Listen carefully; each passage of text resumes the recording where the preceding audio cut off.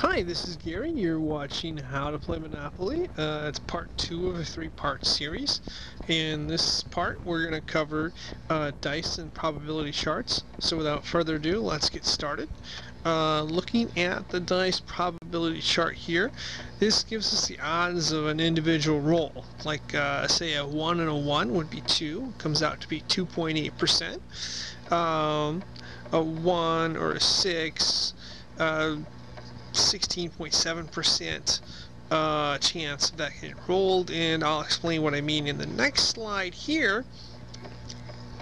Basically, rolling a 2, you have a 2.8% chance of that happening. The same with 12.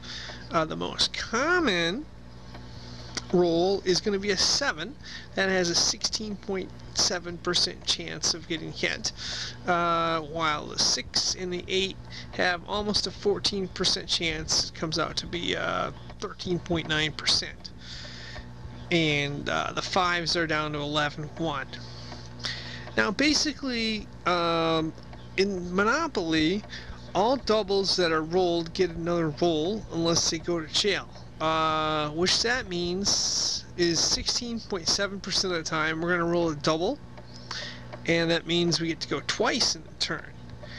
And what that means is in a deeper game, that's going to count to 1.17 turns, which is going to generate more cash flow to us.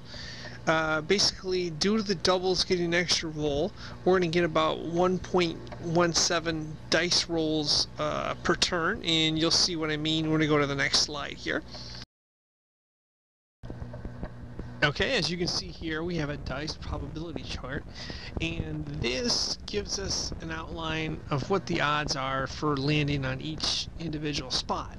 Now, last summer, when I was writing my Monopoly property valuation strategy book, I was trying to go through spreadsheets and figure it out, and I came up with a 3% number, but I realized that I had to adjust it, and I didn't really want to do a ton of adjusting, so I did some searches on the internet, and I found these links that are listed below.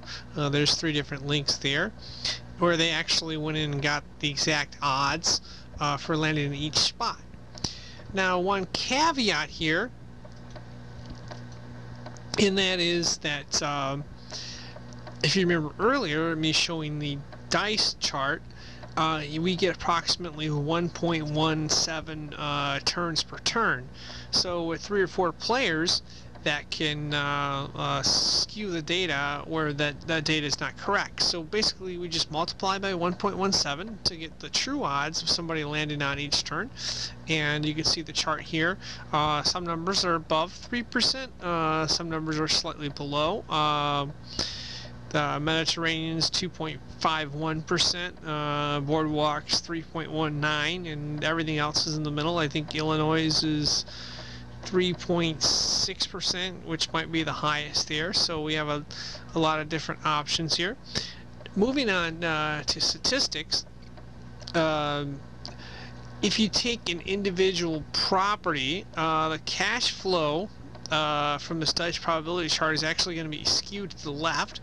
By skewed to the left, I mean you're going to get a lot of zeros, and occasionally you get a big number, let's say $25, $30, $50, depending on the property. The Boardwalk would be the easy example. You get $50 cash flow or 0. Most of the time it's going to be 0. So that data is skewed to the left. Now, a normal distribution looks something like this. I drew a line there where it kind of averages out, which is not so much the case with Boardwalk. You get an average, but it's skewed to the left. It's mostly zeros, and occasionally you get a good outlier. So,